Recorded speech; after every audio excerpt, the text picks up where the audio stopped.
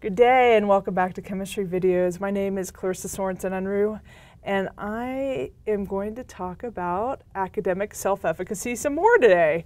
And we're going to do it particularly in the context of how to take a standardized exam, which is why I have it written up there. The idea here is that standardized exams, for the most part, are made in such a way that you can easily grade them. And by easily grading it, means that what that means is that it's done by Scantron, which means that you're going to have true and false, multiple choice, matching questions, something that can be put on a Scantron that can be answered A, B, C, D, E in the midst of the questions so that you can grade it easily. There are some standardized exams that have essay type questions that have rubrics that you may or may not be aware of. But those are a lot harder to grade and they require a lot more in terms of grading them and thus are not used as much.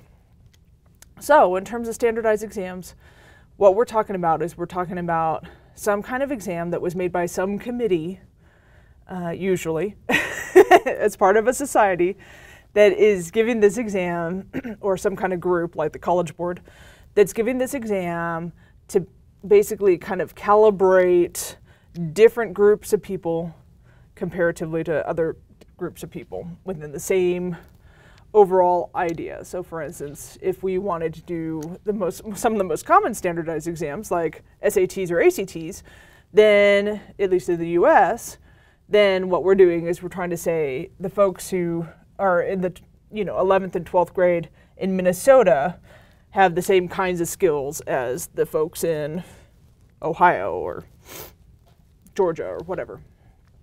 Okay, so that's kind of the idea. In terms of standardized exams, that means that inevitably they're made up of multiple choice, true, false, or matching the vast majority of the time. The way you're going to approach these is by doing 3 cuts of the exam.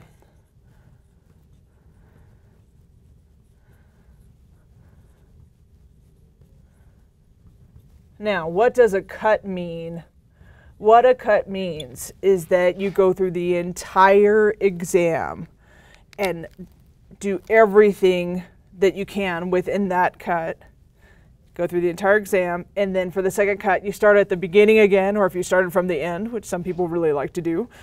If you started from the beginning, let's say that you started at the beginning, you go back to the beginning and do the entire exam over again for the second cut, and the third cut, you start at the beginning and go through the entire exam over again. Okay, so you're essentially looking through the exam 3 times when you do this. The first cut is going to be everything that you can answer quickly and correctly. So this is all the stuff you know. This is everything you're like, I got this. I know the answer to this. Let me do it. And I can do it fast. That's what the first cut is for. Okay? It's pretty self-explanatory. This is the stuff you really know.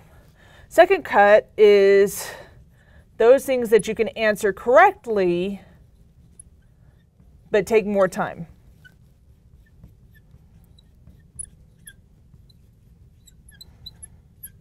All right, what does that mean? While you're in the midst of the first cut, you're going through the exam. You're saying to yourself, I know this, I know this, I know this, great. If the entire exam is the first cut, great. That's the most ideal of all worlds. That's not going to happen the vast majority of the time. So let's talk about what you do after you get to this point. While you're going through the first cut, you might say to yourself, okay, this is stuff that I absolutely know quickly and correctly. And then at the same time, you're looking at all of the questions because you're reading all of the questions. You might be marking for the second cut those that you know you can get, but are going to take more time.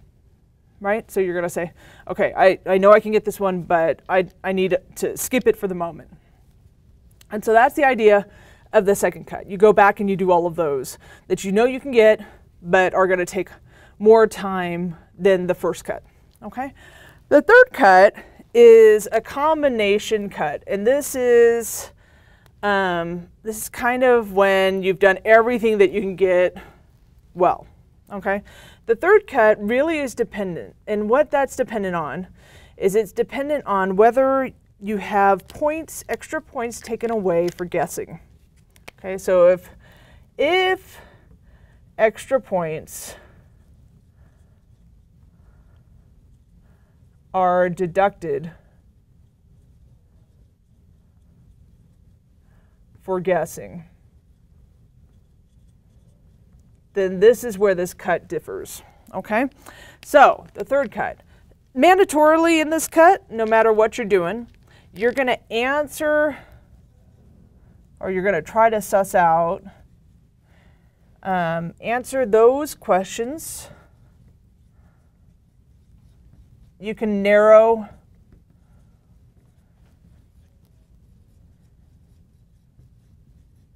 to a 50-50 chance.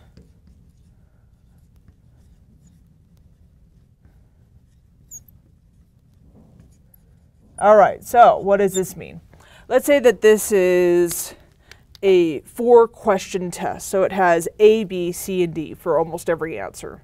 The thought here is that if you could narrow it down to just B or C, and both A and D are ridiculous answers, and you know that, so you know something about the question, but you're not sure you can answer it correctly, then you narrow it down to a 50-50 chance, and you guess one of those.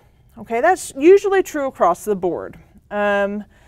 Because when you're talking about the extra points for guessing, these are ones that you can actually possibly get. Where the extra points for guessing comes in is in the second part of this. The second part of this is really where you basically have 0 knowledge or 0 time or both. All right, so you look at the question, you have no freaking clue what it's asking, and or you're running out of time and they're calling a time frame. You have maybe 5 minutes left and you're like, I have 20 questions left. This is what you do with this last part. The second part differs depending on if there's extra points deducted for guessing. Okay, so for number 2, if extra points are deducted for guessing, you leave it blank. Sorry, I'm writing on the edge here. Woo! I'll make this a little bit easier to see. There you go. Oh, hey. Woohoo! All right, so you leave it blank.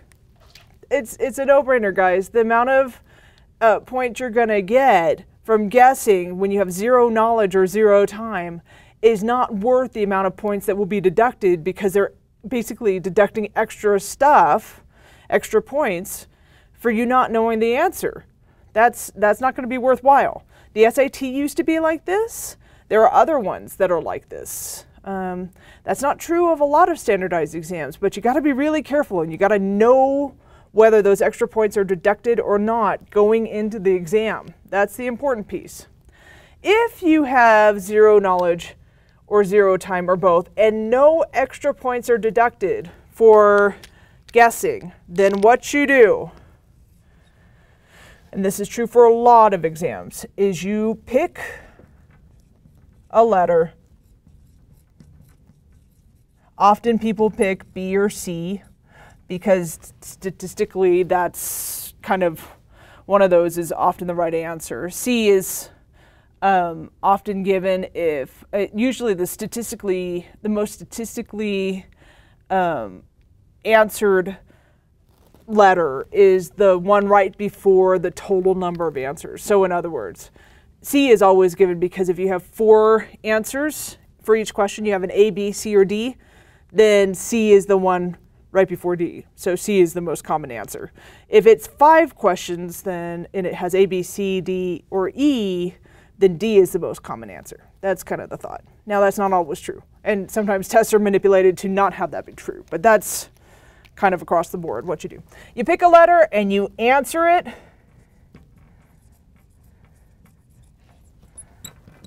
for every remaining question.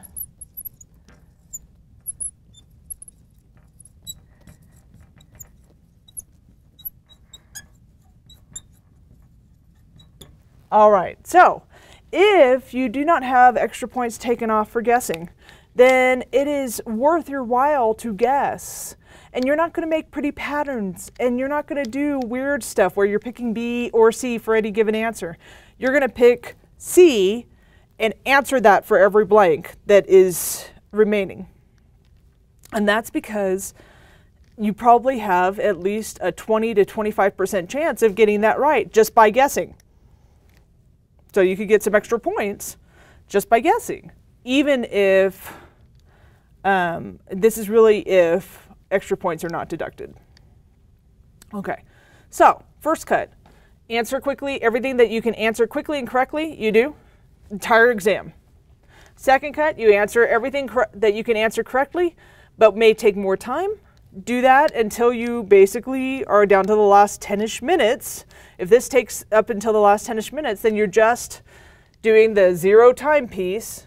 And if you have points deducted for guessing, you leave it blank. If you do not have extra points deducted for guessing, then you pick a letter, whatever that letter is, and you answer it for every remaining question. And that is how you take a standardized exam. Until next time, I bid you adieu.